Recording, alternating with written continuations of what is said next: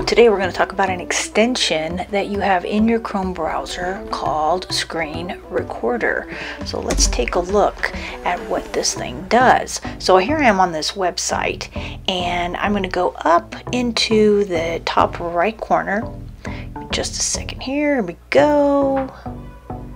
And I'm going to click on the little box with the circle inside right there. Click on that.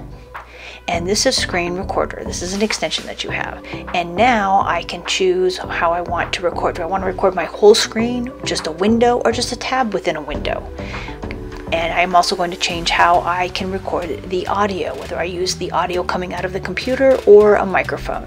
The other two settings I usually leave alone. I'm going to go ahead and push start. Hey, wait a minute. Oh, I need to add a file name to this. So I'm going to go ahead and click right inside this box, add my file name.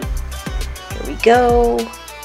And hit save. And now I can click start again. And now I'm going to choose my window because I did say window. So I'm going to choose the window right here.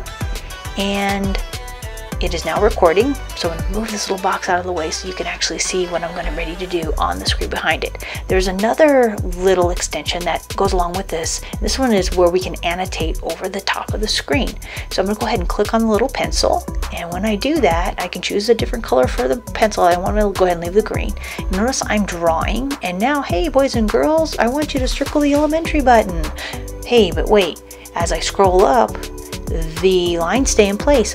That is because it's like an overlay. So if I want to move down, I'm going to have to erase some of that and move it so I can get down to the next part.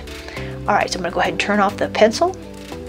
Alright, and now I'm also going to turn off the recording. I stopped the recording and now it's stopped, and it is saved to my desktop, where now I can upload it, share it out with my students, or if I need to share it out with other teachers, I can. And that's how you do Screen Recorder.